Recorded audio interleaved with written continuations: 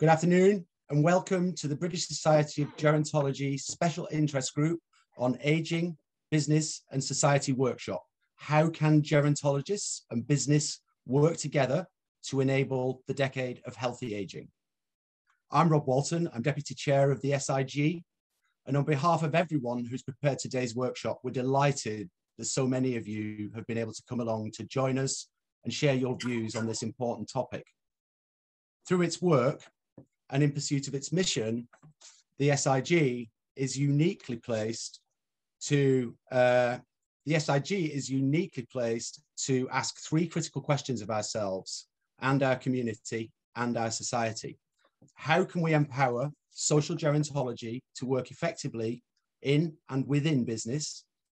How can we support business to better understand older people and aging? And how can gerontology and business work together to enable the WHO decade of healthy aging? We're going to continue today to explore these questions, starting with this, our third workshop in the series, with what we hope will be an exciting, inclusive and conclusive series of events that help us to think strategically about opportunities, challenges, solutions, best practices, and of course, impact. As this is the third in the series, I'll tell you a little bit more about what is coming up over the rest of the next few months and what we're going to do with all the information that we gathered through these sessions. But first, a word from our sponsor. I'm just struggling a little bit with my... I'd like to thank the UK Research and Innovation for supporting the British Society of Gerontology Special Interest Group on Aging Society, Business and Society. But first, let's get down to business. This afternoon, we'll hear from longevity leaders who are passionate about partnerships and passionate about the decade of healthy aging. It is our hope that we address and explore what it means to support gerontology and business to partner for mutual benefit, why it's important, and how we, working together, can really make a difference. Leading us through our session are our facilitators, Professor Mario Barbagallo, President of IAGG-ER, David Sinclair, Director of International Longevity Centre, Susan Wile Schwarz, Director of Communications of the Global Coalition on Aging, Natalie Elmitt, UK Policy Lead for Home Instead, and Ian Philp, Founder of Aged Care Technologies and the Chair of the SIG. I'm also pleased to introduce Catherine Foote, Director of Phoenix Insights, who will join us later to help us through the breakout groups and provide observations as principal discussant in our panel. Before I hand over to Mario, our first speaker, just a few housekeeping points. Please, this is a workshop, and so we're very keen to hear your views. The meeting is recorded, and we've been able both audio and video for all delegates. Please do be respectful of other participants, keeping your microphones and cameras switched off until you wish to speak. Later in the meeting, we're going to split out into breakout groups with 4 to choose from, covering 4 key areas. Please decide for yourselves which room. Oh, we've already allocated rooms. So if you get stuck, please come back to the main room and let us know if you've not got into your breakout room, and we'll help you to get to the right breakout room. And finally, just to emphasize, this event is down to all of us. And so please participate fully, bring your energy, bring your head and your heart, but most of all, bring your voice and bring your opinion. Thank you very much. And Mario, over to you.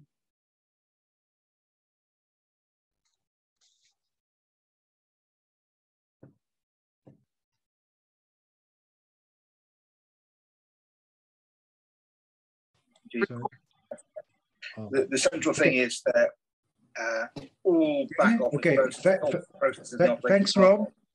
Thanks, Jan. I want to thank Professor Jan Philp for having organized this SIG on British Society of Gerontology, and as a president of International Association of Gerontology and Geriatrics, I'm very happy to be with you and explain the role of IAGG in this contest. First of all, I would say that British Society of Gerontology, BSG, is part of IAGG-ER that has almost 42 members in Europe. And IAGG is a partner, is an NGO, is a partner with WHO and the United Nations, and actually is a stakeholder of United Nations. With 5 people staying in United Nations to bring the proposal from each of the society that belong to IAGG-ER, including BSG. So this is because WHO, as you know, and the Assembly endorsed a proposal for the decade of healthy aging, 2020-2030, and this one was actually firstly endorsed by IAGG-ER. The WHO decision was then transmitted to the Secretary General of the United Nations.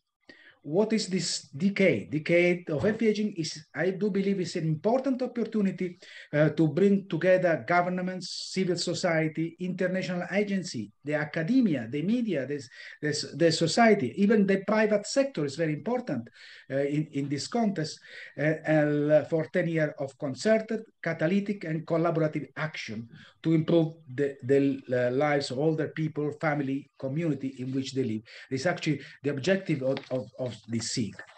I have not the time in this few minutes to discuss all the objective of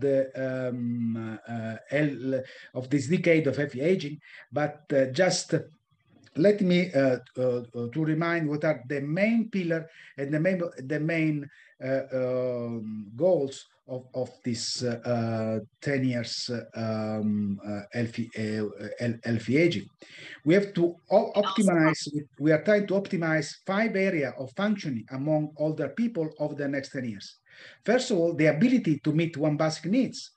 And we have to think all over the world, because the number for older people is increasing in not only in the Western country, but even more in the more poor country. And one of the objectives is just to decrease poverty in the world.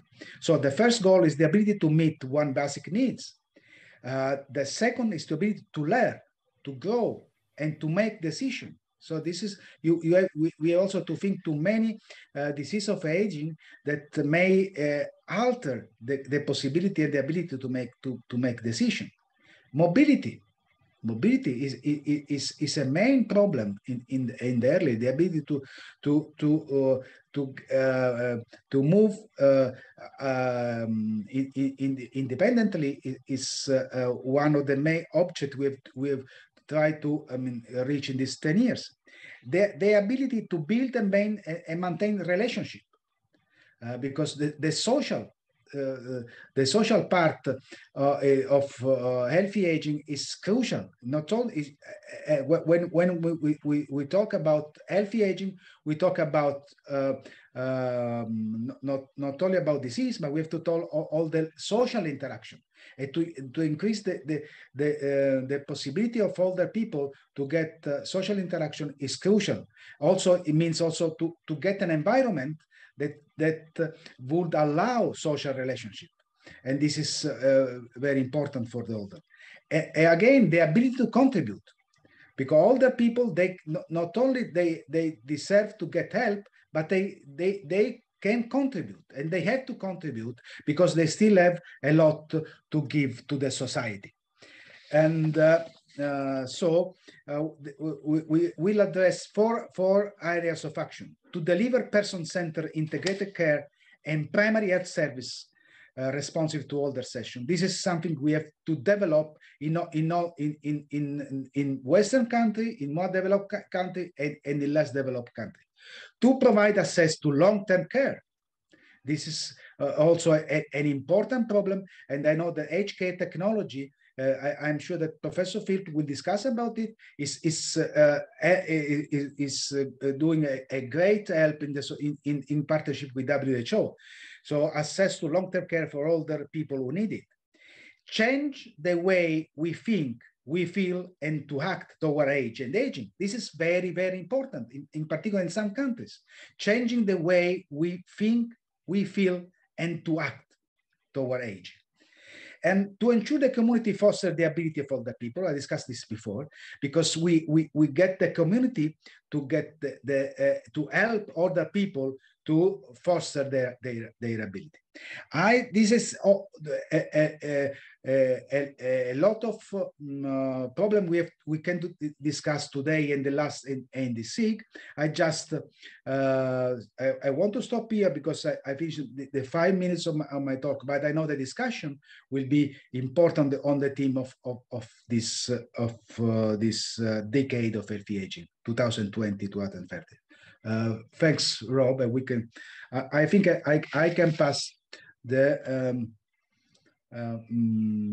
next speaker is David Sinclair. Is David around? Hi, David. Hello, hello. Can you hear me okay? Yes. So we have 5 minutes talk, and then so we can give 2 minutes for discussion. Great. So I'll try and be very brief. I suppose I want to talk briefly about what gerontologists can do to help businesses engage with healthy aging. And I think the 3 things I wanted to say is, firstly, there is absolutely a business case for engaging with you. Secondly, though, engaging with business is hard and there are some real practical challenges. But I think thirdly, there are things you can do. So firstly, and I've just put an announcement in the chat. So I thought I would use this opportunity to make this announcement. Really excited to announce we're about to launch a big program of work over 18 months to explore how retailers can engage with healthy aging. We really see this as an opportunity to promote your work and the sort of things that you're doing. And the projects you're working on. So please come to us. Please also help us promote the advert and the links in there. And essentially what we want to do is support retailers to better understand the evidence about what healthy aging means. We want to, sorry, my other phone's ringing. We want to inspire actions by retailers in relation to their role supporting healthy aging. And we want to actually transform how the retail sector sees older consumers. So for everyone online, I think there's lots of potentially interesting things to navigate, to be involved in. So please do share the job, think about applying.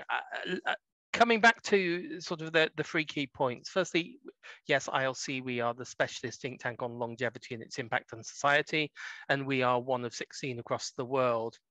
It's worth saying in terms of the first point, there is absolutely a business case for engagement between academia, between the aging sector and between business. A really big priority for ILC UK is what we've been calling the longevity dividend. So how do we make the most of the economic opportunity of aging?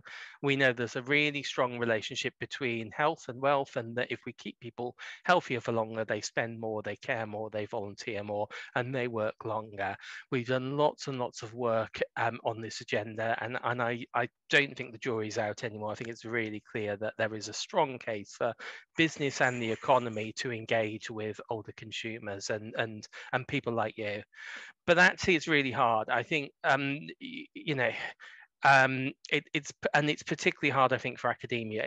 It's hard to identify the right people in companies. It's really hard to engage with them. They don't reply. It's hard to find them.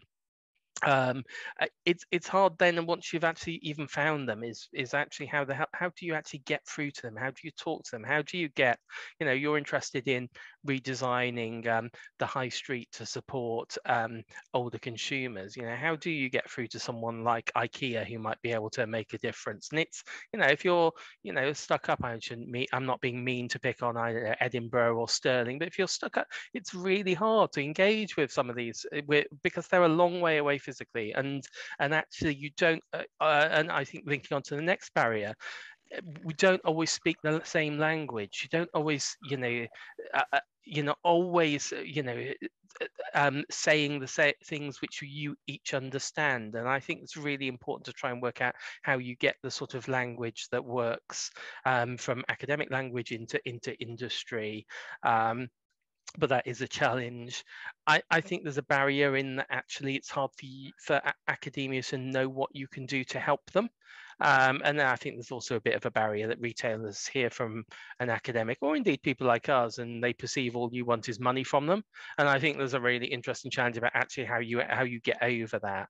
But actually, to finish the last few minutes, I think that there really are some practical things you can do. And I think firstly, and I would say this, people like through this group, people like Ian and Rob have some brilliant connections, really, really engaged. Use people like ILC to think about how you do the stakeholder mapping, how you get in touch with people. But at the heart, essentially, you need to be thinking about who do you want to reach and why do you want to reach them and what do you want to do. And if you can find answer to those, actually you can finance those challenges, you can actually get through to some really, really interesting and engaging people who ultimately, what we're talking about is turning the findings of your research into something that makes the high street look different, that makes business look different and respond differently, then actually there's a really, really exciting opportunity there. I think you've got really, really powerful research and evidence that is underused by industry. Thinking about how you actually get that to people is extraordinarily important. And stakeholder research is difficult, but there are people out there, who do you know who works in Tesco's head office? Think about how you reach organizations through different sorts of ways. And I think the final couple of things is sort of, business leaders respond to a business case. They actually don't, I shouldn't generalize about all business leaders, but I don't think they really care what the segment is. I think they care that you've got a big segment of the population here who are older consumers who are potentially powerful, potentially influential, and have spending power. They wouldn't care if this is older people or younger people or a different group of the population. So actually, we need to be a little bit less precious about who the audience is, but actually really make that business case. And then once we've got them engaged, respond promptly and engage. I think the final advice is, actually the big names aren't always the best. So if you want, if someone says, if you say, I've got this brilliant idea for a new business, I know what, I'll phone Richard Branson, it's almost certainly the wrong answer to any question that you're thinking of. So, I suppose the final thing I'd say with the project we're doing, really, really keen to, if you've done work on why every high street needs to have a public toilet to ensure older people spend, this is the sort of thing we want and need now, so we can be getting those in front of businesses for you. So at that point, I'm going to stop.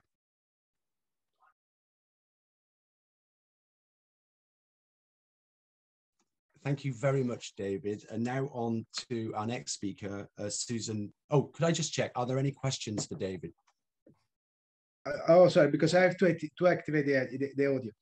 Okay, thanks, David.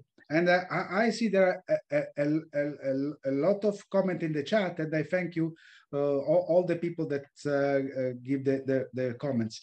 And we go to the third speaker, that is Susan Wile-Schwarz from Global Coalition of Aging. Susan will describe the current contribution and potential member of Global Coalition of Aging for implementing the global policy goals. Susan. Thanks so much, Mario. I see that I think Rob's looking for my slides in here. They're a little further down.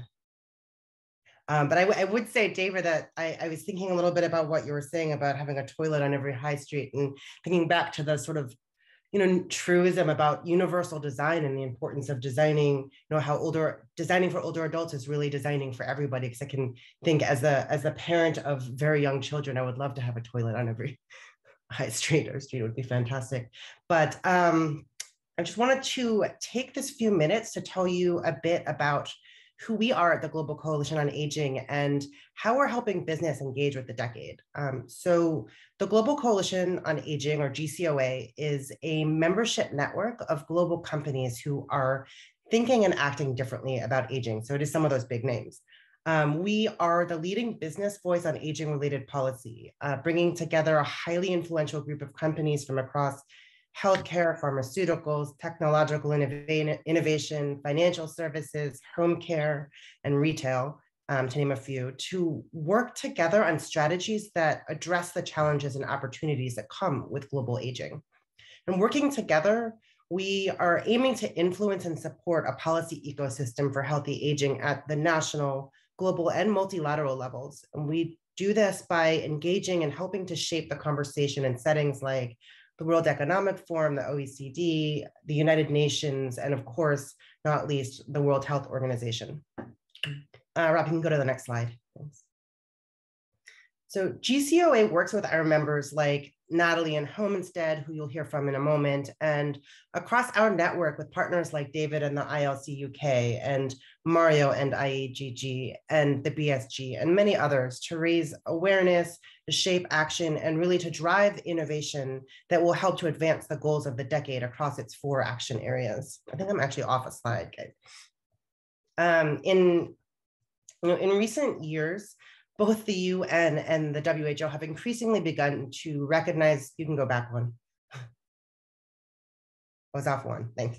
To recognize the role the private sector can play as an important partner and stakeholder. Obviously, that's something that everyone here today already knew, or you wouldn't be here, but that was a bit of a revelation for those institutions. So through our long-standing work with the WHO's Department of Aging and Life course, GCOA has really become the de facto go-to resource for the decade's engagement with business, providing a voice to the private sector stakeholders who are actively collaborating towards the achievement of the decade's goals.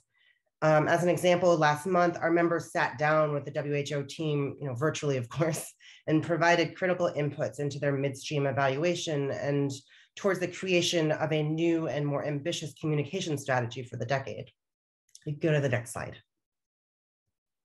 Thanks. So what does this look like? One of the ways we do this is to share and amplify knowledge on a wide range of issues, including reframing financial planning, retirement, the future of work, Alzheimer's disease and other dementias, caregiving, digital health, vision health, and adult immunization, to name just a few of the areas we're working in. We develop, white papers and reports on how these issues are impacting societies, how they interact with each other, and most importantly, what policy actions are needed at the country level and by regional governance to support healthy aging. Each of these initiatives that we work on is inspired by and driven by the dedication and vision of our individual member companies who have both expertise and interest in these areas. Next slide, please. So throughout the year, we also host a series of high-level convenings, bringing together cross-sector experts and policy leaders to share knowledge, explore policy levers, and really advance the thinking on issues at the intersection of aging business and society.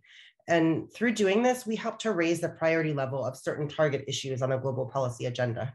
That's the aim, anyhow. Next slide. And of course, we bring all of these conversations forward into the public arena through social media, blogging, op-eds, and partnership with subject matter experts, including gerontologists. So in sum, these are just a few of the ways that GCOA members are driving policy momentum in support of the decade goals. Outside of the sort of specific defined policy arena, our member companies continue to experiment and innovate different solutions for healthy aging through their products, through services, their workforce strategies, and community engagements. And this is really just, a quick snapshot or high-level overview, but if you're interested in learning more about the details, please feel free to check out our website. I can drop it in the chat after, and reach out with any questions. Also, later on this year, we're going to be releasing an official compendium, or I think probably the first compendium, that outlines and evaluates the individual and combined contributions of our members towards the achievement of the goals of the decade and through their specific initiatives as companies. So thanks so much again to Ian and Rob for inviting us to participate today. And I'm going to stop talking and see if there's any questions, or maybe we'll go directly to Natalie and chat after. Thanks. Thanks, Susan. Wonderful presentation. And now I have the pleasure to present Natalie Elmitt from Home Instead.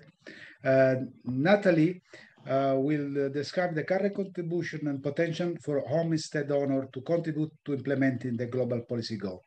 Natalie. Thank you very much, Mario. I'll just wait for my slides to get pulled up if that's okay. Thank you, Rob.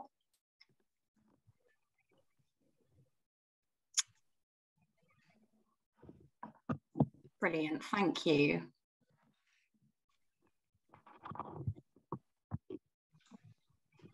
Great, so by way of introduction, my name is Natalie Elmitt. I'm the UK Communications and Advocacy Manager for Home Instead UK. A pleasure to be here and looking forward to the conversations as the session continues. I just want to share a little bit of some of the work that we have going on at the moment at Home Instead UK, hopefully to spark some interest and some conversations about how we can work with the gerontology community to contribute towards global policy goals. So if you aren't familiar with Home Instead, I'll give you a whistle-stop tour.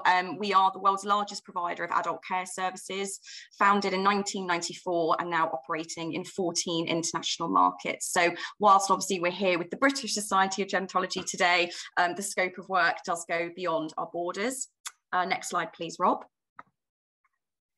We proudly serve hundreds of thousands of older adults every day. And again, for context, these will vary from older adults seeking companionship or light touch support in the home to age well in place, all the way through to those living with increasingly complex conditions or needing palliative care. So we will do the full spectrum.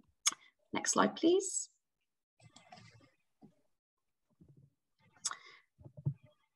Next slide, please. Thank you. I thought it was really important to take stock, having come from a large conference today earlier and at the Excel, and being so excited to be kind of amongst colleagues and peers again, to recognise that you know, COVID significantly changed the way that we all worked for the last 2 years. And it also changed the way consumers and wider society are thinking about care, preparing for it, and more broadly, how they age.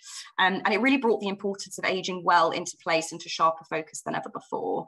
But make no mistake, home care and providers like Home Instead and the work that we do still receives relatively little attention from policymakers and the media alike. All of the examples you see there are colleagues across the NHS and residential care being recognised for their support, but we were left out in the cold. And we very much see gerontologists and your specialist knowledge being central to helping us as we move forward from the pandemic, paint a far more robust picture about what it takes to age safely in place, how to have more proactive and positive conversations about aging well in place, with person-centred attitudes at the heart of that provision. Next slide, please. So as the largest provider of these services globally, Home Instead felt a real responsibility to lead research into sustainability and efficiency of home care provision in the UK to demonstrate its economic and health and societal value, benefits and wider opportunities to policymakers. So one project I just wanted to spotlight today very quickly is our partnership with the University of York, DHSC and NHS England. It's a body of work spanning the course of 3 years, looking at our model to provide both quantitative and qualitative data about how our services support an increasingly ageing population with varying health needs to live safely at home. While access to services does vary across our international markets, including how adults fund that care, we believe that if you see there the research into people living with conditions such as dementia or Alzheimer's and how actually services like this enable them to age safely in place for longer and with better outcomes is universally of interest to policymakers. We're increasingly seeing DHSC kind of asking for examples from our portfolio of work in markets like Japan and Germany in which we operate. So we hope that this will generate some interest. So looking through the lens of the Decade of Health and Ageing action areas, we intend to use this research to contribute to policy form in the UK and beyond about the cost, access to and quality of social care services specifically, and put forward recommendations to government about how such services could and should become the default care norm. We equally hope it will encourage colleagues in the NHS, perhaps over-optimistically, to embed some of this learning and wider work in their engagement with private providers such as Home Instead, who are an active part of these ecosystems to develop truly person-centred services and pathways of care. And researchers and gerontologists are central to the success of projects like this and dissemination of the research once published. So we see immense value in this group being able to support us to do so. Next slide, please, Rob. It's also worth mentioning that whilst we have this research programme active at the moment, and we do proudly invest in other advocacy work to not only expand the world's capacity to care, combat ageism, but also to promote the sector as one that provides fulfilling and rewarding careers for care professionals and ancillary staff. So you may have seen on Susan's earlier slide, we partnered with the GCOA to publish the Global Workforce Report last year, drawing on case studies and research from all of our international markets, and this was later presented at the OECD. In the UK, for example, we're actively working with the King's Fund on guidance about the role of providers such as Home Instead in the newly formed integrated care systems, and whether we should have a seat at the table and how best to amplify our voices to ensure that person-centred care remains at the forefront for people as they navigate their care continuum. And as David Sinclair mentioned as well, we're always looking at what more research we can do to champion this and the importance of ageing well in place. So if there is something that you would like to explore with Home Instead, you know, we're always looking to be considered a test bed for new opportunities and new strategic partnerships of this nature. So please do get in touch. I always like to say that a rising tide lifts all boats, and it's so important that in a world where for the first time in history the old will outnumber the young, providers and businesses have an increased responsibility to use their platform responsibly and to invest in partnerships and research that is going to fundamentally make a difference to their consumers. So we're always eager to learn from peers and be used as a test bed. So please do get in touch if you'd like to find out more about our ways of working. And then lastly, a very short shameless plug. We will later this year, very excitingly, be launching the UK Ageing Alliance, founded by Home Instead, which is a cohort of retailers and businesses interested in sharing learnings at a C-suite level about the silver economy and grey market to develop mutually beneficial campaigns, share resources and strategies. We're intending to launch in September, all being well, and we already have Boots, Amazon, Barclays and Tesco on board, so some of the largest high street and online retailers, not just in the UK but globally. So again, if this is something you would be interested in hearing more about or supporting this work, please do get in touch with me directly. Thank you very much. Thanks, Natalie. This actually was a wonderful talk. And lastly, I have the pleasure and the honor to present Professor Jan Philp. Professor Jan Philp is the founder of IAGG Technology. He's also the chair of the SIG, and we have to thank him for organizing this session. Jan will describe the IAGG technology current contribution, the potential for implementing the global policy goal in partnership with the international research network that is creating. Thanks, Jan. Thanks so much, Mario. It's lovely to follow on from my colleagues and from Susan in particular. The work of Home Instead I've admired for many years because of its focus on personalised care for older people, which is central to global policy goals now in the decade of healthy ageing. As chair of the SIG, it's a huge privilege and honour to be involved with this initiative and to work with my colleagues, Namrita, Rob, Mario, David, Susan, Natalie and Catherine, all of whom are contributing to today's session, and to Debbie, George, Eric, Alison, Paul, Tim and Tina, who are on the call and have led previous workshops. What a powerful leadership team to help change the future of ageing. And to everyone else who's on this call, I think latest count is about over 70 colleagues on the call. I really hope we can pull together to make a difference to older people's lives through the decade of healthy aging, through business and gerontology communities working together to help older people achieve greater levels of functional independence so that they are able to do the things which give their life meaning, and to help extend healthy active life so that we have sustainable systems of care with aging populations. But in my presentation, I want to focus on sharing with you my personal experience of working as a gerontologist and then as a business leader to try and support both the development and the implementation of global policy goals for aging populations.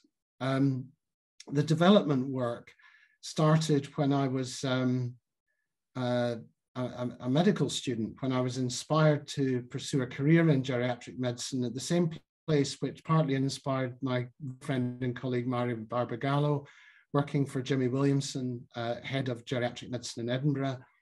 And on Jimmy's retirement, he told me that he had identified a problem facing older people, which was that 2/3 of the things which most matter to older people for their health, independence, and well-being are not reported for a variety of reasons. And he said, I identified the problem. He identified it and published in The Lancet in 1963, but he said he hadn't solved the problem, and he asked me to help solve that problem. I then had the good fortune of working in the United States with Bob Kane, the doyen of geriatric assessment, who helped me design a methodology that could translate the principles and practice of specialist, comprehensive, person-centered geriatric assessment into a tool that could be used widely for older people living at risk in primary care. And then I had many years of undertaking international research and development with colleagues such as Mario in what was called the IAGG-ER project to validate this approach, and spending the last 10 years aligning that work with World Health Organization goals, and indeed the work helping to shape the development of what has been published now by World Health Organization as the Integrated Care for Older People framework, the ICOPE framework, where ICOPE is a methodology or a framework to help older people report at an early stage problems in bodily decline like vision, hearing, cognition, mobility problems, nutritional deficits, and psychological problems such as depression, as well as their concerns relating to social care needs and support, such as loneliness, accommodation problems, financial difficulties, problems with activities of daily living, problems relating to safeguarding and abuse. And that framework, in part, was influenced by the IAGG-ER project with its focus on a person-centered approach to allow older people to report their needs and then connect to sources of support to meet their needs. In the last 3 years, I have switched hats to being a business leader as the founder and chief executive officer of IAGG-ER Technologies, and felt that it was necessary to have a business approach to get this methodology out at scale, to generate the money, raise the income, to create a digitized tool that is easy to access, easy to scale, easy to use, and can be taken out globally to promote implementation of WHO ICOPE, to deliver for older people a person-centered approach in preventive care and connect them to sources of support. This tool is the only globally validated digitized tool that supports implementation of World Health Organization guidance.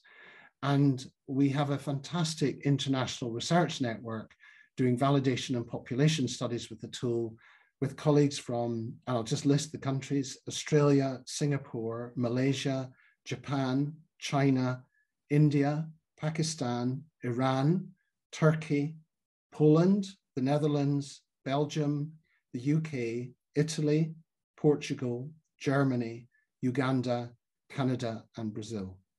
And I do invite other colleagues to join our network. The model we're using is to adapt the methodology for the local situation, how people contact and work with older people, validate it through feasibility studies, spread the model and evaluate it, and then scale with government support.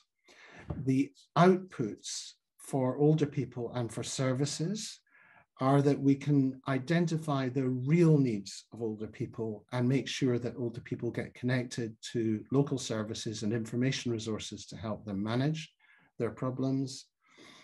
And for services, it can connect older people to clinical pathways. It can help with measuring the outcomes of interventions. And it helps determine the real needs, the patterns of needs, risks, outcomes, and trajectories for older people in their services. the outcomes for older people and for systems are that for older people, we know the methodology can reduce suffering, and we know that on average, it can extend healthy active life by about a year for each older person that uses the tool or has the tool used with them. And for systems, we know that it improves population outcomes, helps reduce health inequalities across systems by bringing forward those older people who are most left behind to get their needs addressed, and reduces absolute costs of long-term care by allowing older people to live at home for longer with less needs for long-term care and support.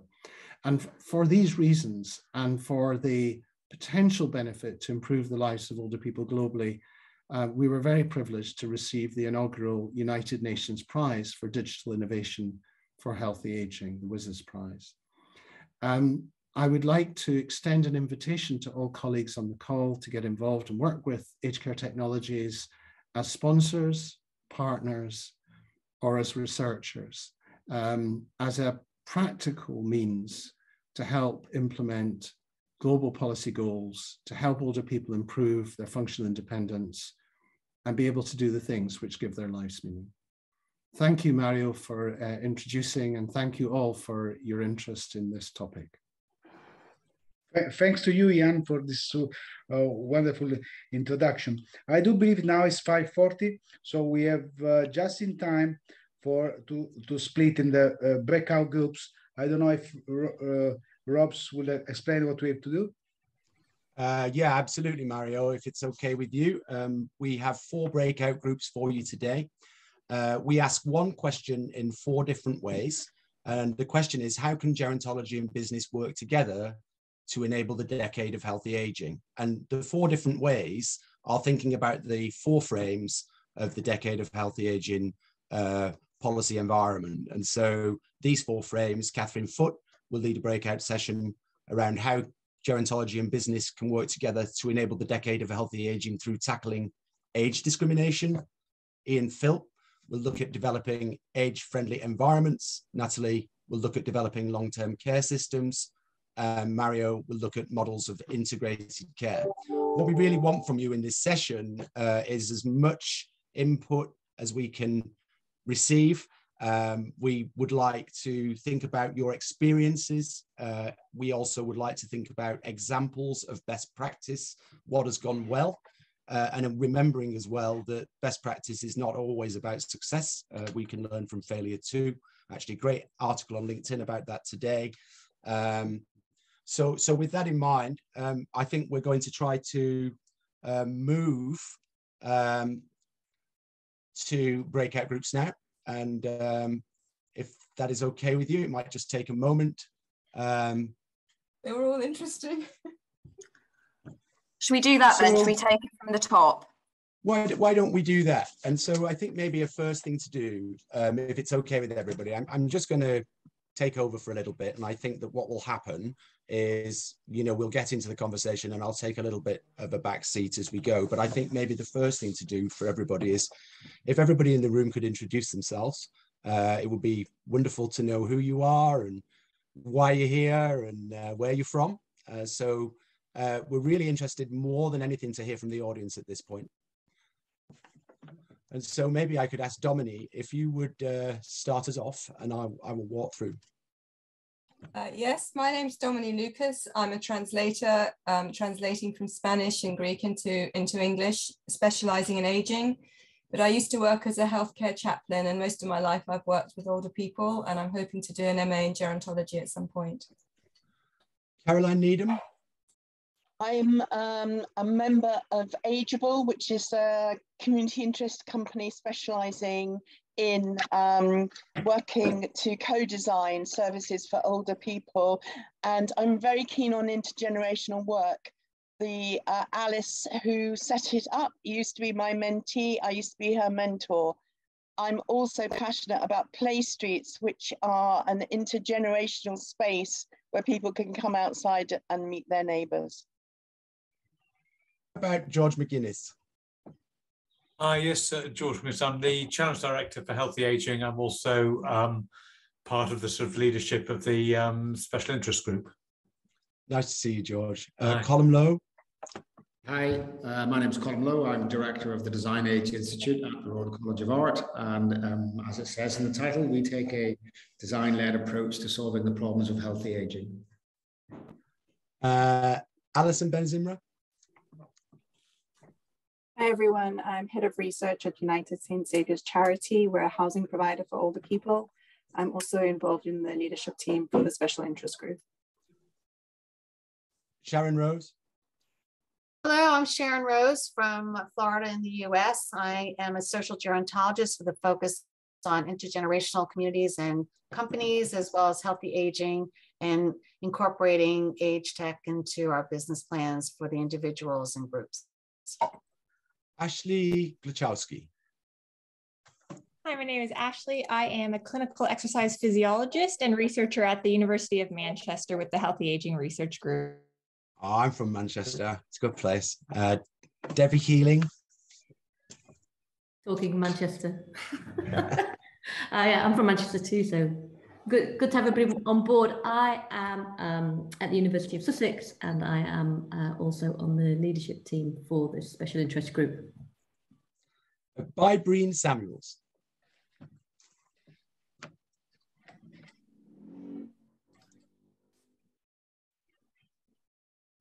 Okay, I think Breen might join us in a moment. Chris Ward. Hello there. I'm an innovation lead working for the Healthy Aging Challenge, supporting George McGuinness. Hi, Chris. Claire Robinson. Hi, I'm working for Newcastle University at the National Innovation Centre for Ageing. I've been taken on to develop the cluster for the Internet of Caring Things. So we're helping to design products that specifically connect and care about the things we care about, which could be anything really, but obviously aging and healthy living is a huge part of what we're doing, along with Voice Global as well. So we get the user-centric design as well. Hi, nice to meet you. Elaine Douglas. Hi there, I hope you can hear me. Can you? Yeah. Oh, great, brilliant. I've got new headphones on, so brilliant. Okay, sorry, my camera's not working, but I'm Elaine Douglas. I am the Social Behavioural and Design Research Manager with the Healthy Aging Challenge. Hi, welcome. Junaid Nagaria. Hello, hi. Can you hear me? Yes. Welcome. I'm a student at the Royal College of Art, and I'm studying aging and trying to design interventions for it. So I'm just here to kind of network and yeah. Welcome. Eric Hillstrom. Hi, Eric Hillstrom with Aging 2.0 and various other projects, but nice to meet everyone. Junaid Nagaria. Hi, Eric. I think I just went. Yeah, I think. Oh, sorry. Sorry. Yeah. No worries. Junji Huang. Hello, this is Junji Huang. I'm a senior architect at Dementia Services Development Center at University of Stirling. I'm also a researcher at Dashcard Project there. Thank you. Nice to meet you. Lucy Zableska.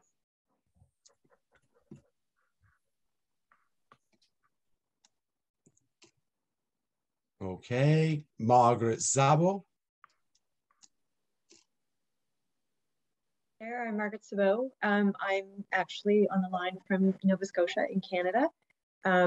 Yeah, long way across pond. I'm the research coordinator for Live More Smart Tech, which is a large transdisciplinary Age Well project that is looking at three things: who are the people that might use technology in long-term care and in home care, what are the barriers and facilitators, and how might we scale this within health systems and in social systems. I have the privilege, we're using the Age Care Technologies instrument and working with Dr. Ian Philp, who is on our team. Prior to that, I was in the continuing care world from a corporate perspective, but spent most of my career actually in business in change management consultancy. Thank you. Nice to meet you. Matthew Larivieri. Hello, yes, thank you. Great to meet you all. It's my first SIG event. So I'm a lecturer in social policy at the University of Bristol, formerly a UKRI Innovation Fellow looking at age tech and how to support the implementation for aging in place policies. So great to meet you all. Nice to meet you. Muthoni Gichu.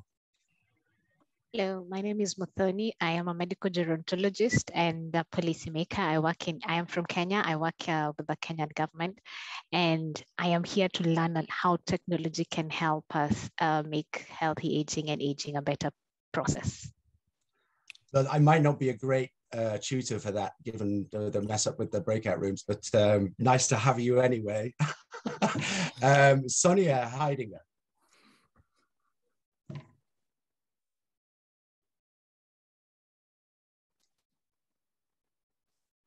Tim Crudis. Hey everyone, I'm Tim Crowley, a researcher from the School of Health Sciences, University of Dundee, where we have a multidisciplinary group and People, Health and Communities research group. And it's my first SIG meeting. I'm very pleased to be here. Thank you. Welcome. Tim Shakespeare. Hi there. I'm a research and innovator with a background in dementia research. I now work at Zinc, supporting academics take an entrepreneurial approach to create scalable and sustainable innovations based on research as part of the UKRI Healthy Aging Challenge. And we're super interested in interactions between business and research, particularly in early stage innovation. Tina Woods. Hi, Tim. Hi, everyone.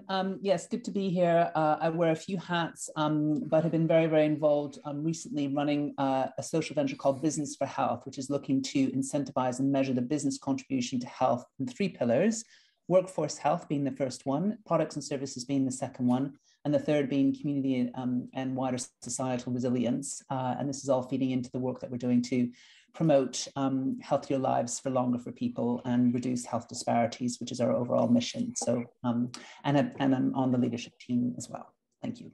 Welcome, Tina. Zara Quayle.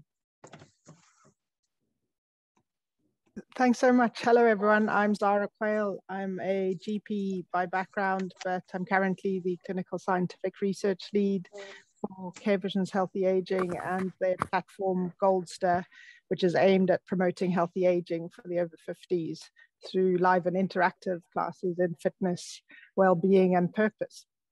So very pleased to meet you all. And secretly, I'm scoping for peer reviewers for our wellness intervention pathway. So if anyone's keen to do a peer review, please let me know. Wonderful. Now, I apologize to anybody that I have missed. Please, hi, Bybreen. Hi, can you hear me now? I can hear you. Fantastic. Hi, I'm Bybreen. I'm a writer and self-taught technologist, and what I'm doing is researching and writing an introductory book for baby boomers at the interface of aging, age tech, and technology, new technology in particular. Brilliant. Is there anybody that I missed? Okay, so it feels to me like what we could start with in this session is to introduce our workshop leaders who are well prepared, but unfortunately don't have a breakout room to work in.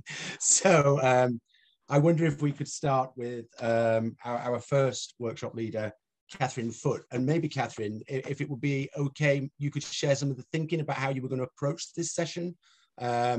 And your question was, how can gerontology and business work together to enable the decade of healthy aging by tackling age discrimination? Thanks, Rob. Hello, good afternoon, everybody. Yes, so I'm Catherine Foote. I work for one of the UK's biggest pensions companies. It's called the Phoenix Group. And after a career in charities and think tanks and research, I now find myself having made the transition, crossed the bridge to the private sector for the first ever time last year to set up a new think tank about longevity and its implications, because Phoenix is a pensions company and therefore very kind of cognizant of what aging might mean for British society and for individuals' financial security and future, and is very committed to its broader social purpose and wants to be sort of doing the right thing and making a difference for society. I mean, I think, Rob, I was going to keep it quite open because we were going to have a small group, of course, but I suppose I think there are two, in my head, there are two boxes in which you can think about the contribution that business can make to tackling age discrimination. And One we've talked about, I think has been touched on quite a bit, which is the role of business in providing products and services, the stuff business sells to consumers and the services that it can deliver for people and that it can make a profit from. But the other that perhaps we haven't got on too much yet, and maybe might be worth a bit of exploration, is the role of business as an employer.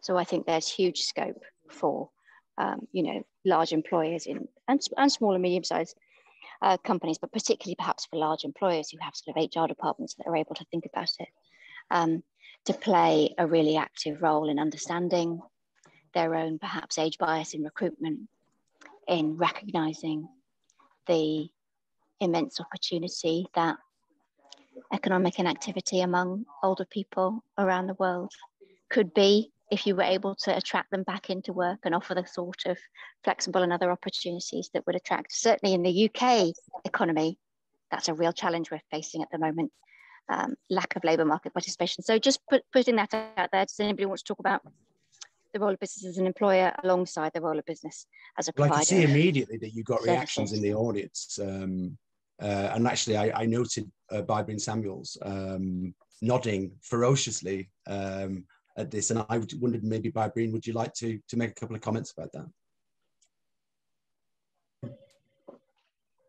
Rob, if I can say something, I will say that the possibility to have all the people together to have a plenary session may be an opportunity, because what I realized from the presentation of the people, that there is a wonderful audience. There are people from very different backgrounds, and this is very important. So I would suggest that we get ideas from different point of view, because people from different background will be synergistic, and they will give a different point of view from what we do in I'm completely with you. Work.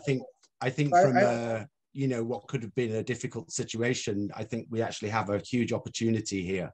And so I thank you for saying that very much, Mario. I couldn't agree more. Barbarine, would you like to add your testimony? Yeah, no. I just no. You go. I think that you and Jan should lead. But I would suggest that everyone will say something on what will be the possibility to help the WHO focus on what we said before. Ability of people all over the world, with people from Africa, people from Asia, people from Europe, to the ability of meet one basic needs, ability to learn, to go make decision. I know there are people also working on dementia, people that's very important. How can we help people to build and maintain relationship, ability to contribute? This is, the social, if we can get some idea from the people, this will be, a great result for this. I'm going to do that. I'm going to do that for you. Absolutely, Mario. I promise. I really want to bring Barbarine in though, and if that's okay. Okay, can you hear me? Yeah. Great, I love this because back in 2007, I went to China and undertook a research report around the positioning of older people in society. And I went there just because in 2006, the UK government, launched legislation about age discrimination and looking at the struggles at the older end and the younger end. So that was 2006-07, and here we are in 2022. And actually there's even more of a growing problem of the disconnect between businesses, which fundamentally are looking at their bottom line. There are different, so you could have a social bottom line, but it's about the profitable bottom line and the lack of training and the investment that goes into older workers. And so what has happened over the last decade or so is that people who are in their late 40s and their 50s, it's something I really struggled with, was about being reintroduced back into the conventional world of work. But there's a disconnect because there is insufficient resourcing going into the retraining of older people. So I took it on myself, for example, whereby I took the self-taught route of becoming a software engineer and then was exposed to artificial intelligence and new technology just to keep abreast of where the world is going. But there are you know, millions of older people who are in their 50s, who've got chutzpah, who've still got it going on, who still want to make a contribution, who are sharper, who are with it. So it's about, is there room for a confluence between governments and how are they actively implementing the digital transformation strategy that's touching all generations, because funding tends to be focused towards the retraining of, you know, Gen Zs and millennials. But yet there's a dearth of funding and training being put back into older generations who still want to enter the workforce. And then there's a sizable problem of not having a pension, because we're living longer, and as a result of living longer, but the pension contributions that have been made are really for the point if you can retire at 65, but what if you're going to live for another 30 years? So I think there's a disconnect between the role of government as well as business. You had a great phrase. You said, is there a confluence? And I want to ask George McGuinness and people from UKRI, very much in the know here. Is there a confluence, George, as you see it? I'm sorry, I was busy typing into the chat as well. Is there a confluence? Is there room for confluence between governments and the implementation on digital strategy for generations? So I think so, and I think it links actually to what I just dropped in the chat, that actually there needs to be a case for doing something. Businesses can't generally just act out of largesse. Otherwise, they very quickly run out of road being a business and go bust. So, you know, there's a huge role for government in setting the ground rules and the framework that allows business to access those opportunities. In some ways, you know, I'll ask Tim to come in here because Zinc's whole mission is about saying that there is value to be derived from addressing big societal issues, but a single business acting on their own finds it very, very difficult. So there will be some things where government and digital roadmaps and things like that really need to converge. You know, we're not going to get people confident in using digital services unless there is an element of regulation and standardization around what's going on. And I've heard so much about that in the last sort of week or so. So maybe hand over to someone else to further that comment. You mentioned Tim. Yeah, I'm happy to step in. I'd agree. So I think what we do really starts with recognizing there's real pain points for real people out there. There's things that they want support with. There's things that would help make their lives better. And I think understanding those audiences, so we did a report on kind of innovation for quality of later life, and found that there's not enough understanding about the different markets and segmentation within that kind of older life category. So I think there's a confluence there between recognizing the opportunity and also tackling ageism, which is, this isn't just one big group of people that are all the same, that are all age over 50. There's a lot of different segments within that, and they've all got different needs, and there are different business opportunities within that as well. So I think having that more kind of nuanced understanding is part of tackling ageism, but also part of seeing the business opportunity, and then also part of meeting people's needs. So I want to bring in, Caroline, please. I would like to say that we need to understand more the lived experience of older people. And the piece of equipment that I had most challenge with as an older person was my grandson's pram. And I think that there is a real lack of understanding. So someone who wrote Teach Yourself Grandparenting and worked for the Grandparents Association, that one of the things which is a very favoured occupation by older people is looking after young children. But the people who design equipment for young children have an assumption that it's younger people using it. And I think that, I mean, for me, the challenge of getting on a bus with a pram that I was slow in folding up meant that the bus left without me. It's kind of challenges to everyday living that are very little understood. grandparent care is bigger than nannies, nurseries and au pairs put together. It's huge. We are the baby boomer generation, the first generation who have juggled work and childcare, and we want to help, but there are challenges in doing it. Thank you, Caroline. I'd like to bring in Natalie, who has a hand up, and then I'd like to go to Debbie Keeling about her comment on the chat. Brilliant, thank you. Is there anyone for the Centre of Ageing Better on this call before I shamelessly plug something that they're working on, which I think might be of interest because it ties into this? So I sit as part of a special interest group with the Centre of Ageing Better, and it's precisely looking at this topic. So how can we address the skills gap, the labour crisis and ageism in the workplace, and how to upskill that older workforce to ensure that they feel valued and can perform to the best of their abilities in jobs that are actually suitable to their skill set and not ones that they're kind of pushed into later down their career pathway.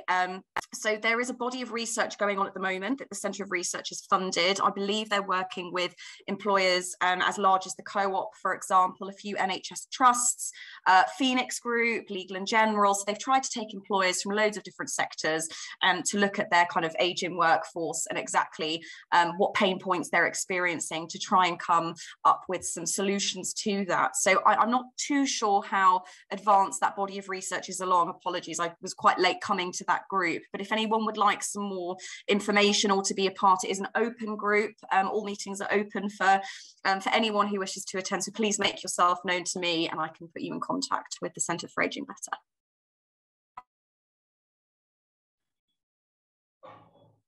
Rob, do you want me to come in? Yes, please, Debbie, if that's possible. Yeah, of course, yeah. I was thinking as we were talking just about the wider, well, I'm going to talk about the UK. So this is not obviously applicable. The stereotypes change across countries, across cultures, but we've got some very embedded stereotypes about older people, and our whole, all the processes in place, and indeed including policy, which Rory has put in there, and the infrastructure is almost like being a bit on a conveyor belt, and you're almost dragged along and expected to behave in certain ways. And I think that it's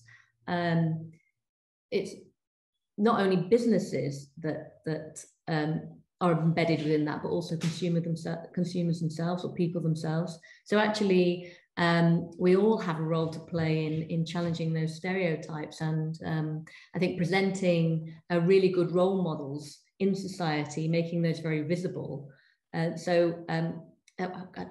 We mentioned various companies, but I know, for example, Waitrose, they employ people, more older people, and who provide great customer service, are able to deal with quite complex problems because of the life experience that they bring.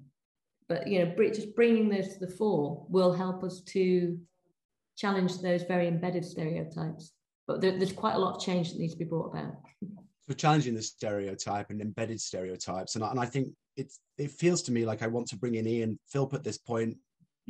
Second workshop lead here was here to ask a question around how business and aging can work together to improve the environment around aging, age-friendly environments. So, Ian, do you feel there's an interplay with what's being said here and this second frame?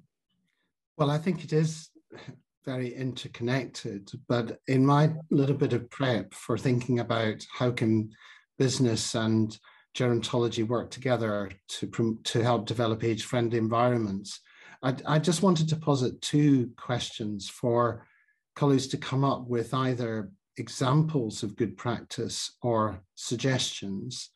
One is about how can an age-friendly environment better promote social interaction to combat loneliness and isolation of older people. And second, how can an age-friendly environment enable older people who are challenged in their physical or mental capabilities to manage independently? So what might be the solutions? What are the solutions people already have in these two areas? Can I throw that out to colleagues on the call? Yes, please. I mean, taking these two pieces together and those brilliant questions, Ian, I mean, are there any immediate actions from folk?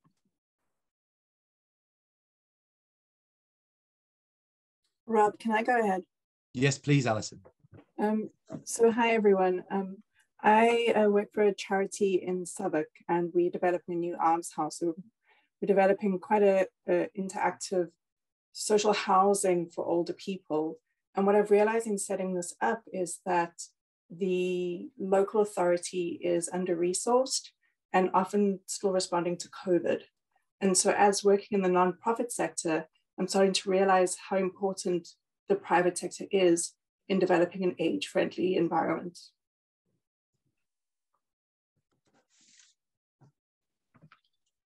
The private sector, how important it is. Can you say more about that?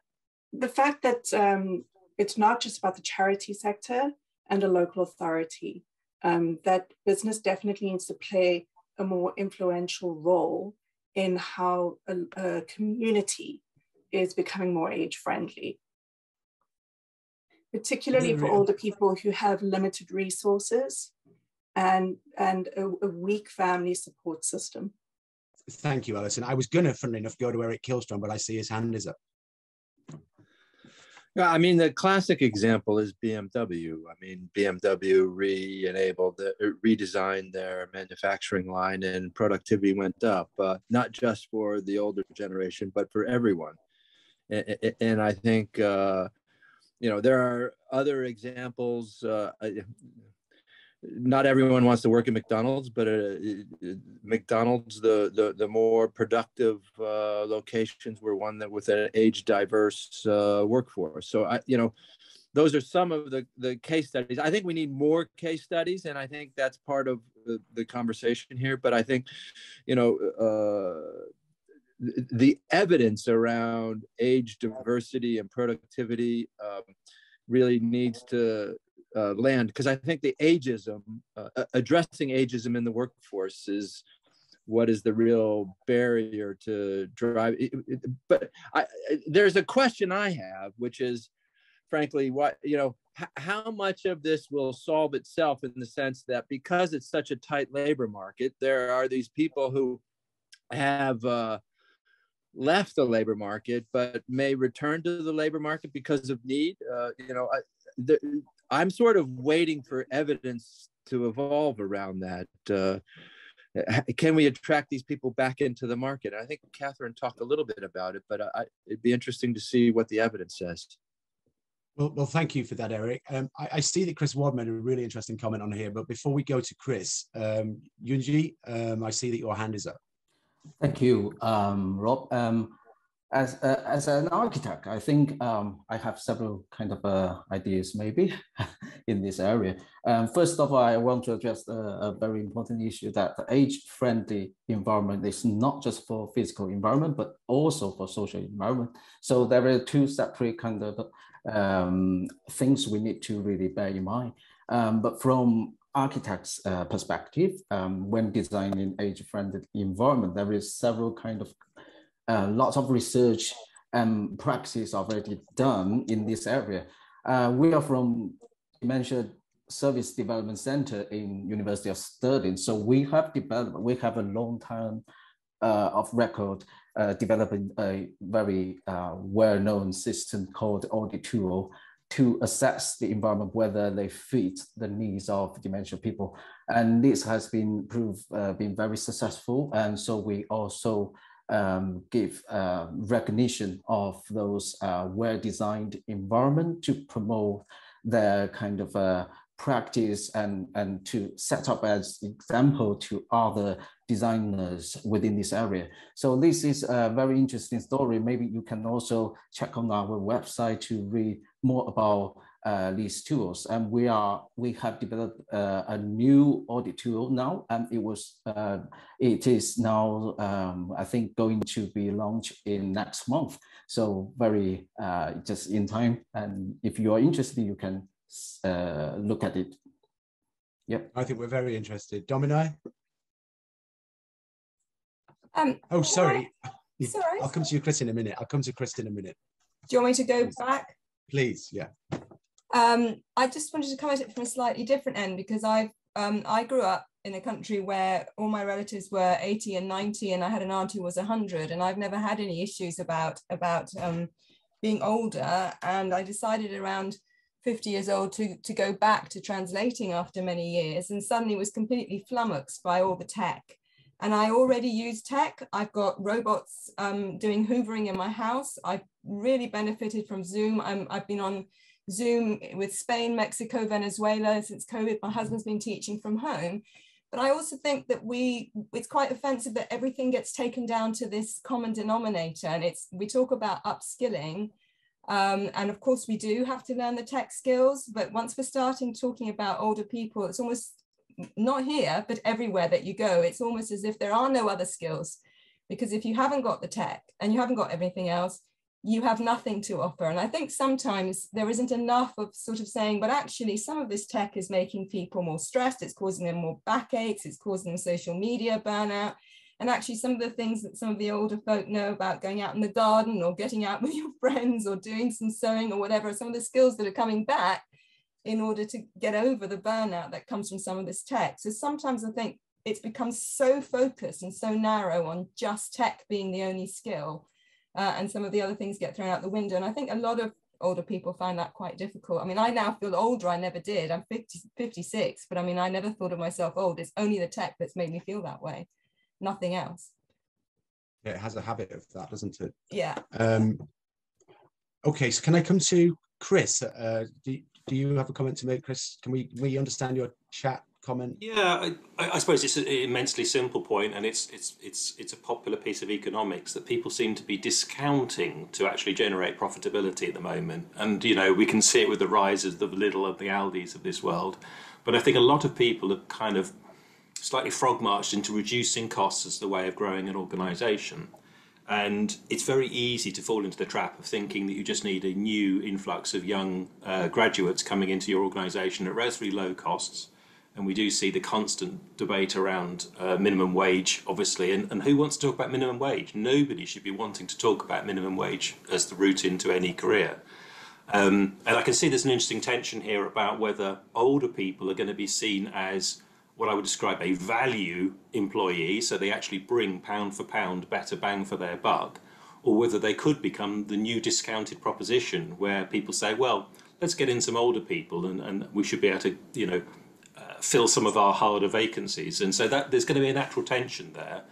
But I used to be a director at B&Q, so it was very interesting to hear Catherine's conversation about retailers and also employers full stop, just representing an older workforce and what that was about.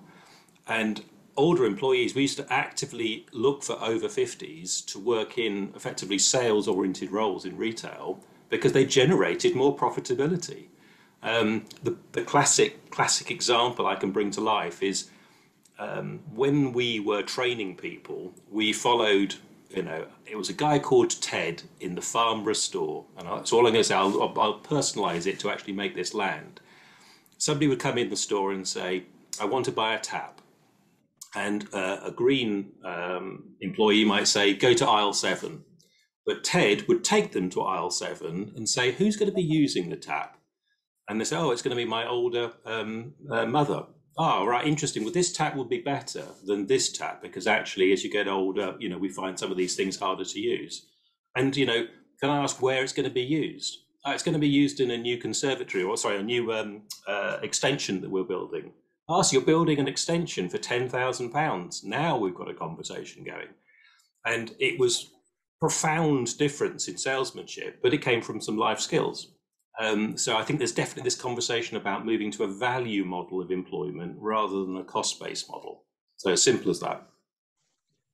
Brilliant, Chris. Thank you so much. I mean, I feel like I want, as such a significant employer and a mover, a fast mover in this space, I feel like I want to come to home instead, actually, and see if there are any thoughts on that. But I also, if Natalie, you could take a moment to also talk us through the third question around long-term care. I noticed that there were some comments from Sterling around dementia services, etc., and it felt to me like that was an appropriate point to segue to your third section.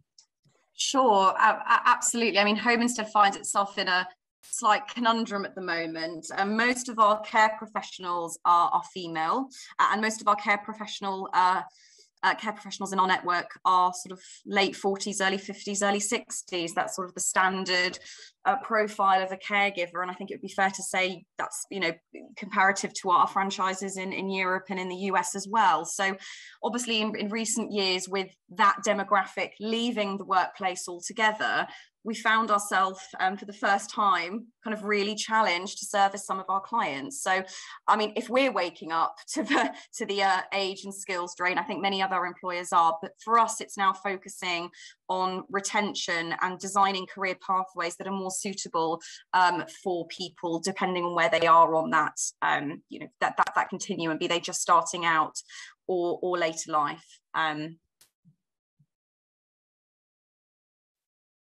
Sorry, Rob. Sorry, Natalie. So tell us about the session that we were planning to have today, and the question. Right. Yes, apologies. So looking at long-term healthcare systems, and again, I was going to leave it relatively open and draw on everybody else's expertise in this. So I don't know whether there's anybody who wishes to kickstart us off or who has any thinking about that. I see that you have an immediate Caroline Needham there.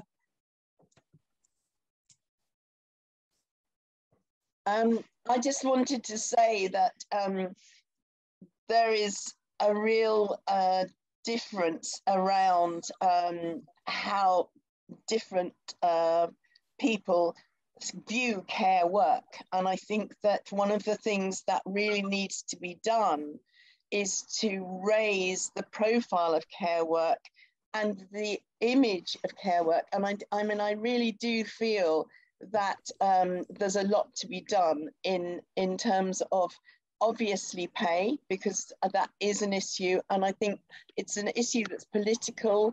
I'm a former councillor, and we are the only borough in the entire country, Hammersmith and Fulham, that provides free domiciliary care to our residents. And that was funded, 50% of it was funded by completely abolishing all the assessments of people's incomes. You do that and you free up money.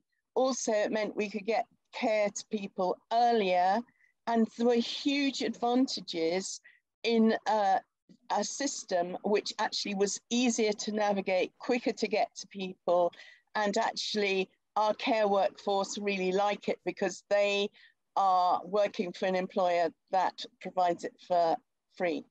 Oh, absolutely. Just to comment on that quickly, you know, I feel very passionately that across the sector we need to improve a lot of the care professional, particularly in home care. This is a hidden army that go into people's homes, in our case not wearing uniform, so they're often kind of the unsung heroes of their community. They didn't get, you know, the clap on the stairway or on your balcony during the time that NHS workers did, and yet they were doing absolutely critical work in communities, keeping people safe and keeping people well. So I completely agree, Caroline. It'd be great to pick up separately about some of the initiatives that we're working on for our workforce. I'd love to see hear your point of view on that, and see if that resonates with some of your work as a counsellor and opinions and feedback you were hearing from people during your work there. Thank you.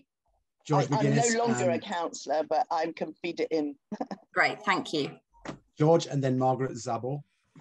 Yeah, I was going to sort of just reinforce the point that I think the model of congregated settings in all their various forms is broken, whether that's care homes, and I know from personal experience, I feel that my mother was held in worse conditions in some ways than a prisoner in solitary confinement in a care home during COVID. Really interesting to see people writing in the States about how some of the retirement communities who had built their model around you know, the sunshine years of retirement suddenly now not really working, that 50% of their residents are actually beginning to need home care and more dedicated care. You know, I don't have any immediate answers, but we know what people really aspire to, which is remaining connected to their local communities, living at home. Living in your own home isn't always an option, but we've also beginning to find things like care homes linked with nurseries actually are good for both the children and for the older people. So trying to understand how we move out of what we've got into something that is more connected and intergenerational, and more respectful. And you know, I couldn't agree more with Natalie about the need to, it's not professionalized, because I think they're very professional. I think it's recognized the professionalism of the people working in this sector. I note that we have a delegate here from the Sunshine State. And so I don't know, Sharon, if you want to speak after Margaret, but please, Margaret. Just listening to the very fascinating comments that are going around the table, it makes me wonder about the concept of complexity and how comfortable we are with the concept of complexity. And I think I've spent my career in business, I've spent my career in healthcare systems, I've spent my career in universities, I've been in charitable organizations, I've worked in every different area. And one of the things that I find is that to support change on the level that we're talking about, I think we really need to examine complexity. We need to learn and understand.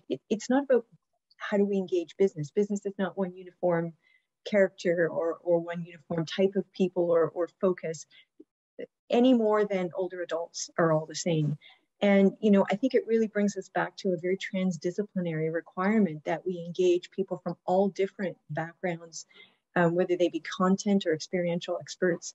And really having seen in the project that we're working on in Canada right now and with Ian, the importance of a personalized approach, because when we look at success, it really comes down to how do we quickly and efficiently evaluate what that individual needs, whether it's for the purposes of profit, social investment, or whatever. And then how do we bring in the right kinds of people to address those issues? So for example, when you look at businesses on our partnership, we have commercial partners, a variety of them, which we could not have done what we're doing with just academic partners or with just social care partners. And people think differently and different types of people think differently. So I think we have to find ways to make it, to deal with complexity, to address these issues and to recognize that it's never going to be one size fits all. And I'll give you an example of the gentleman who was the architect. When you're trying to apply for funding for a new care facility, it's almost impossible. People understand through the great work at Sterling, for example, the design aspects of how to support social engagement, but there is no understanding in long-term care or in most government or health systems that I've seen, that people expect, older adults expect that technology will be available for them as they move through these different phases in life. And particularly with the IoT aspects and opportunities that are there, we now have people who are severely disabled with profound issues using IoT and love it and would not give it away. And it's reduced that prison walls that come with COVID. And we're seeing huge success. But the reality is we needed 36 people coming from various different backgrounds, and we needed national and local government support, as well as on the ground point of care to make this happen.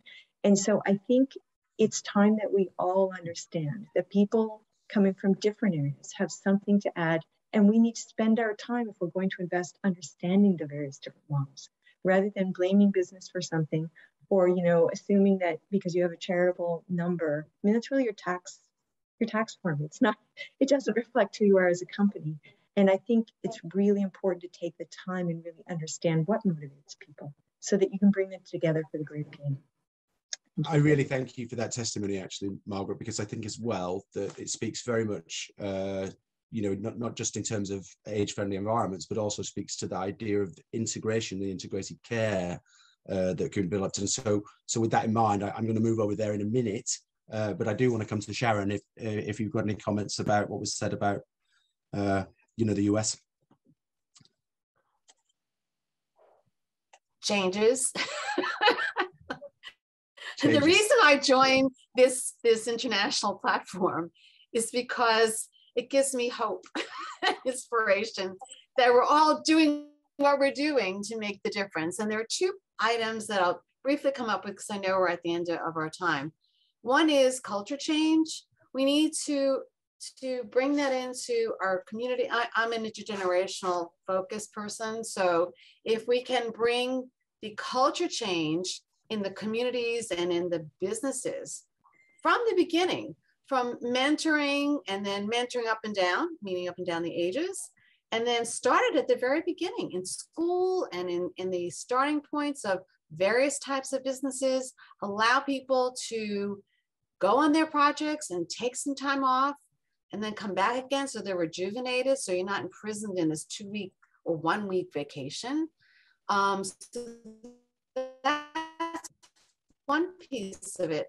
And then the other piece of it is from the top down and the bottom up that we have the implementation of coaching to the specific job, to the social interaction. So the silos are gone, we're around the same table. It could take a generation of time. It could take 10 years time. It's the fact that we need to go the full picture. And instead of one piece and one piece and one piece, it's to go and see the whole picture. And all of us here and more to make that happen. And thank you. Thank you so much for that, Sharon. A really helpful remark. I do want to move across now to bring Mario back into the conversation. And just to say that I think we're due to close this session at 6 p.m. So we've got another half an hour. And I think that what we'll do, Catherine, if it's okay with you, I think you've heard Catherine Foote. I think you've heard a really vibrant conversation here. So I do still want to come to you maybe in about 10 minutes or so to get some observations from you. And then what we'll do is we'll ask the leads of the projects to come back and reflect. But with that in mind, if it's okay with you, I'd really like to bring Mario back on, and we were going to have Mario lead a session on how gerontology and business can work together to enable the decade of healthy aging through developing models of integrated care. And of course, these workshops were all facilitative, so I'm not expecting huge amounts, but I would love to know, Mario, what your plan, what you were thinking about for that session, or if you have any comments. No, one of the comments from this very interesting discussion was actually one of the main point of the decade of healthy aging is to change the way we think about aging, because there is still a lot of ageism, because our world is made for young people, and we need young people. They don't understand that they will get old, and old people they are in some way they are excluded from most of the work, the job, the way the environment is made. And actually, the 2 years we passed with the pandemics actually gave a great contribution to this change of attitude, because all the people were mostly excluded because from the society and the social environment. Actually, I have just to I just want to remind we made a short research on people that we used to come to our clinics, and of course during the pandemics we all the visits were closed. So we made some interview on people that used to come, in particular in were diabetic subject. And I remember that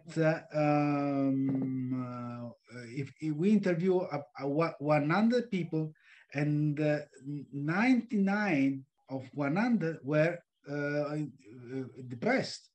So depression is one of the main things we have to think about this pandemic of the not only the long COVID, because also people that were not affected, they were depressed. And of course, this because loneliness, absence of interest also contribute to that. If you think about 99% of people of our small sample were depressed, means that if it will be not 99, maybe 90%. I mean, so there's a lot we should do the way we may change the people, because one of the other action is make old people to contribute. So of course, all this free action, the way we think about older people, the way older people are in some way neglected and depressed, and the lackness of make people to contribute, all make one they are synergistic to the things that we have to do something to make people, older people, more active. So the social environment, I do believe, is the most important action we have to do in this decade. And we have to make action on government, on society, on there are a lot of association, and I do believe we have to make older people to be part of our action. I don't Mario, know if it's a contribution on that. Thank you so much for that. I'm really curious to know if there are any delegates in the UK here from integrated healthcare systems. I'm thinking particularly, we've got a few people here from Manchester, which is probably a leading edge system. But I'd really like to understand what they see the state of integrated care in the space is. I mean, is this something that we have blocks to be able to achieve, or is it something that's just slowly developing? I mean, I'm really interested in any thoughts on the challenges. Ian. Yeah, thanks, Rob. I'm involved with 9 integrated care systems in England at the moment, and with people that are promoting integrated care in many countries around the world. I think the time has come. I really think policymakers have got it, that given the point about older people being very complex, point Margaret was making, and needs don't easily fall into one or two areas. The only way we're going to respond effectively to a very old people, and the many old people in society, is to recognize that complexity and integrate products, services, support around their needs. I think the time has come, and it's the central plank of the healthcare transformation agenda and in the UN decade is integrated care. And in England, and I think in many other care systems, integrated care is moving fast. It's moving fast in Singapore. The Agency for Integrated Care there has been set up by the National Government of Singapore to drive this as the central reform to healthcare systems. And aligned with integrated care is a focus on prevention. So getting upstream, because we can't deal with aging societies if we just leave it to crisis. We have to be working alongside and activating older people as positive forces in society, economic net contributors, moving the idea from burden to opportunity with aging societies and so on. And I think policymakers get it. I think businesses increasingly get it. And certainly the silver dollar, as it's called, is strong. 80% of the world's disposable income is in the hands of older people. We live in a gerontocracy economically. And so business has to respond to that. And I think researchers can really help understand the nature of complexity, the nature of need in old age, and how population aging is affecting society in so many profound ways. So I just wanted to build particularly on the comments of integrated care, and I see that as really person-centered approaches to integrate care, products, services. So I want to go to Tina in a minute, and thank you, Ian. I think those comments are so helpful and interesting. I mean, one of the things I feel as though this conversation has almost come in like full circle it's maybe almost going back to that whole piece about the first workshop conversation, where there were comments about, you know, the sort of negativity around the cohort and the need to make a case about the opportunity of aging and healthy aging. And I just wonder if there is an economic argument here that sits within health and social care, that keeping people, and if that is, you know, part of what is this health and wealth thing, I suppose, is where maybe it's specifically around cost in social and health care. And it was within that I just wanted to put some context for Tina and to see if she had any particular comments about that as well. I just wanted to build on what Ian has just said, just through some reflections from a recent project that I just finished, which was fascinating. It was a project in one of the new emerging integrated care systems in the Sussex area. And we did a piece of work really asking, you know, the local people, residents, local businesses, employers, community groups, you know, what they felt the health offer should be and the role of the NHS and care system. And so we had a report come from, you know, the clinical side, and then we had a report informed. We tried as much as possible to take an ethnographic approach and really, you know, spoke to people, especially those who don't generally sort of contribute to these sort of discussions, and the gulf between what the sort of the ICS people felt was needed and what the communities felt. Oh gosh, got a big, sorry, a bit of noise out there. What the community felt was needed was absolutely gigantic. And so so that input was fed up, and it was quite an eye-opener, actually. I mean, we had many local businesses who did a huge amount, you know, in mental health, for example, you know, certainly during the pandemic, and they took on a huge burden of that role in their local communities, and the whole way that the communities sort of bound together to kind of address, you know, to try and make the communities better, and the role that people in nurseries and schools, local businesses, I mean, they do a huge amount, which is unrecognized, not measured, not captured in many of the metrics that we use. And so it was quite an interesting project, which I think has opened up it's opened up a lot of attention on how we need to actually really find out what the people in the communities really think and involve them in the solutions. So I think that's one point that I just felt was really important to make. And I do think through the work that I'm doing at Business for Health, and we're really looking at community resilience as one of the pillars of health generation in terms of this index that we're developing.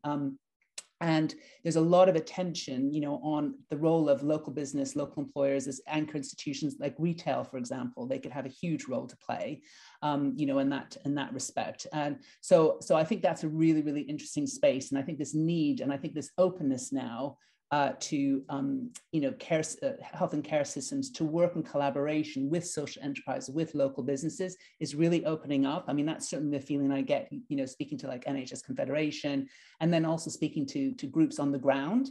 So I think it's a really interesting time. And I think, but I do think people within the ICSs, they really need to go outside and really listen to what the communities need to develop and prosper. Thank you, Tina. Debbie? Yeah, I mean, building on both of those points from Ian and Tina, I think for integrated care to work, we need people to have confidence. We need people because they may have to control or manage access to their own data, for example. And the ageism is incredibly devaluing and bashes down people's confidence or perceptions of themselves as their ability to take part in integrated care. And so we're actually, with ageing, is actually defeating the opportunities that we have with integrated care, particularly recognizing people's individual role in that. Okay, so are there any more comments that we'd like to make? Because what I'm sort of thinking about doing now is maybe asking Catherine if she'd like to walk us through any observations that she may have on the wider conversation that we've had here and the meeting, of course. I know it's been a slightly challenging event, Catherine, so I don't know how well you've been able to do with it. George has raised his hands if you'd like another couple of minutes. I can ask George to make his comment. Just very quickly following up on Debbie, so this promise of integrated care actually will only be realized if people actually understand how to move value around the, move money around the system and value around the system. And if I look at social prescribing today, it's an investment in lots of coordinators looking for free services. Well, that's not actually going to get anyone out of bed and doing something. You actually have to try and find some way of recognizing the value that those services are providing, and point people towards, point people or help people access them. And I think we're just on the cusp of thinking about that, but there's lots of promise yet to actually convert into something that business can really relate to. And Eric? Yeah, I mean, I believe integrated care is quite important, but I have to say I hold my breath in hope that it works out for the best. But there's parts of me when I hear NHS stand up and say, if there's any doubt about who's making decisions about care, let me alleviate any of those concerns. NHS is driving the bus, and social care is very much in the back seat along for the ride here. And I'm quite concerned about medicalizing care. A lot of the stuff that we talk about, prevention agenda, is very important, but not necessarily something that NHS invests in. So I got involved in a charity called Open Age because NHS actually did fund some prevention activities, and I'm really interested to replicate that. So I think there's an opportunity, but we need to be vigilant to make sure that prevention is on the agenda and it's not medicalized, because I feel right now the train is headed toward medicalized. All right, that's duly noted, Eric. Thank you very much. Catherine, the floor is yours. Thank you, Rob. And can I just say, Rob, that was like an absolute masterclass in dealing with a problem in the moment and chairing an enormous conversation in one go. I loved how you segued through the different workshops. I just needed smoothly. 2 minutes. I needed 10 seconds ahead of the crowd. That was all. What a superstar. No, very impressive. Well, thank you so much for giving me the opportunity to reflect on all of our behalves. I mean, clearly a very wide-ranging conversation. And I suppose my reflections, I thought perhaps I might focus in the time that we've got on a couple of minutes worth of reflections on what this might mean for the special interest group in particular, and where the agenda and work of the special interest group might go and where its energies might be best placed. I think it's striking to me how much in conversations like this, we do as a group of individuals inevitably gravitate towards, the policy questions, the challenges, the issues, the content of the conversations about these 4 global challenges, as much, if not more, as we do about what it means for the relationship between gerontologists and business. So I suppose that reflecting where the energy was in this particular conversation makes me wonder whether one potential route on the table for the special interest group could be to choose to focus on a particular policy area, to focus on the connection, one of those goals, to recognise that there's particular energy in health and social care, in integrated care, long-term care, and collaborate on solving a problem together between, using convening power to bring gerontologists and business together to work. Clearly, there are obvious partners in the room, like the Global Coalition on Ageing and Susan. There's David in ILC. There's Zinc, there's Innovate UK. There's all sorts of people that are great at doing this, that the special interest group could really actively collaborate with on taking a particular problem and applying, gosh, Colm and Tim will be much better versed in some of this, but, sort of private sector design sprint kind of attitudes and methods to, what evidence can gerontology bring to a business opportunity and something that is both a business opportunity and a policy problem. I think the other thing that strikes me is that when we have spoken about business and the role of business, we've perhaps thought about it discussion has seemed to be in a couple of camps. There are those of us here who, if you like, present the kind of, the early adopters of this agenda. But there are a mass of business and the economy who aren't engaged. And I think some of David Sinclair's comments in the chat actually were challenging us to recognise how perhaps for an awful lot of industry, we've yet to change the weather of the conversation about the opportunity that older consumers present, or the opportunity that older workers present. Mario, your point about the broader social environment and the importance of focusing on trying to make change there. So I suppose that's a totally other sphere of influence you could choose to move into. That would be about pushing, leading individual gerontologists, working with their university press offices and trying to get them get them on platforms, get them in the media, get them talking much more, get gerontology much greater, get leading gerontologists a much bigger public profile in challenging ages and challenging stereotypes, get more of that work out there. Totally different approach.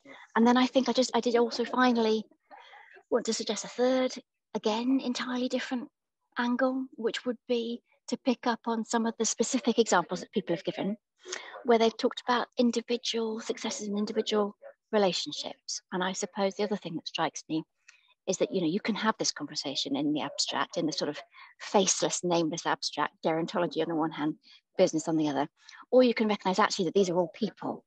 And what really makes people have those light bulb moments, those Damascene conversions, those take those different decisions, is if they meet people and are convinced by people.